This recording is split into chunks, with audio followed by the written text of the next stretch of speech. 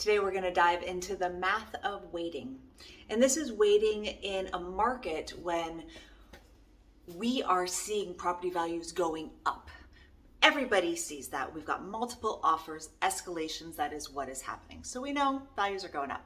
Rates are feeling very high. And so there is an instinct to hold back and wait to buy until the rates come down. We don't know when that's going to happen, but most economists are saying that rates will be coming down.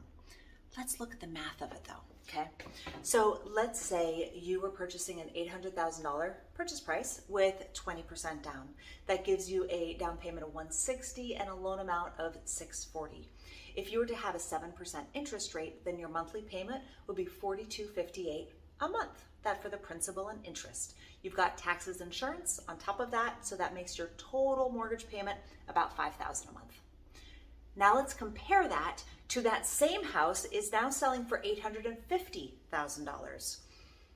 You're still wanting to put 20% down, so that increases your down payment by $10,000 from $160 to $170. It makes your loan amount $680, so now you're borrowing $40,000 more. You've got $40,000 more in debt.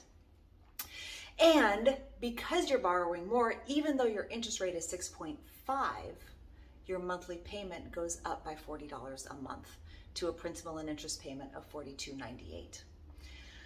So what have you gained by waiting? You get to tell your friends that you have a 6.5% interest rate, but I hope you have other things to talk to your friends about. You are $10,000 more out of pocket. Your payment is $40 more per month, and you lost out on $50,000 of appreciation that just happened in the market while you were busy paying rent. So, is that really your target? Is that your goal?